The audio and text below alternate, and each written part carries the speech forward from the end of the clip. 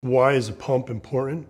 And why are pump ingredients important in a pre-workout? There's a number of reasons. And so with nitrates, why should a nitrate source be included in a pre-workout? I think it's critical to have nitrate sources for a pump because nitrates act the fastest. So there's two main ways that you can produce nitric oxide in the body. One is the arginine pathway. Arginine is converted into nitric oxide. So I don't use arginine, though, in my pre-workout. I use citrulline, which gets converted into arginine. There's research showing that citrulline gets absorbed better than actual arginine. And when you give equal doses of citrulline and arginine, you get more nitric oxide from the citrulline than you do the arginine. So now that's one way, right? Which I have in my pre-workouts. I always include citrulline and citrulline malate, particularly because it also provides more energy. But I like the nitrates in addition because the nitrates are a faster pathway than that arginine-citrulline pathway. The nitrates get converted, it starts literally right in your mouth. As soon as you consume nitrate, it gets converted into nitrite, it gets reduced from nitrite. So nitrate is NO3, nitrite is NO2, and then nitric oxide is NO. So you're losing an oxygen each time, but it starts in the mouth, right? So immediately, as you're sipping your pre-workout, those nitrates are literally being activated into nitric oxide. It's literally starting in your mouth. So it's a much quicker pathway than waiting for the citrulline or arginine to be absorbed, right?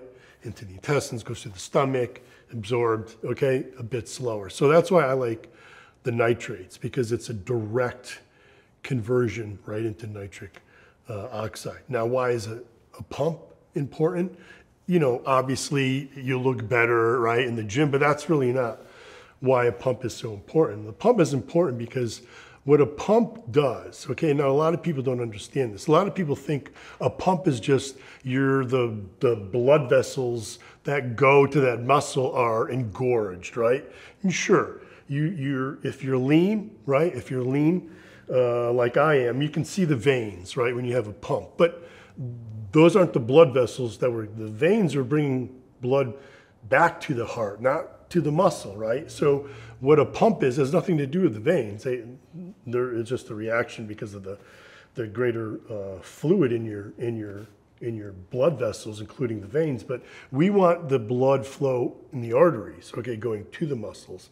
And so what the pump does is it gets more water to the muscle. Water leaves the blood vessels and enters the muscle cells and literally swells up the muscle. That's what the pump is.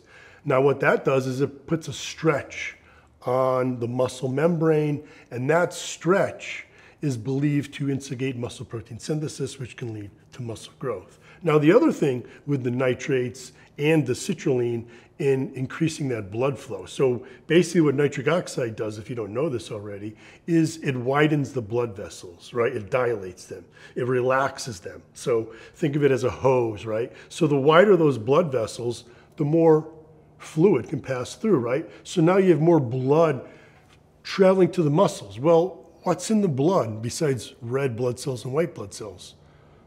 Nutrients, right? There's nutrients, there's more glucose going, right? Oxygen, there's more oxygen now getting to the muscle. And so it's helping your performance. And if you look at the research on nitrates, whether you're using a pure nitrate form, like the NO3T that I use, or you're using like extract of beet, right, or beet juice, right, still nitrates, it shows that it increases performance, exercise performance. You have more endurance. And means you can train stronger for longer.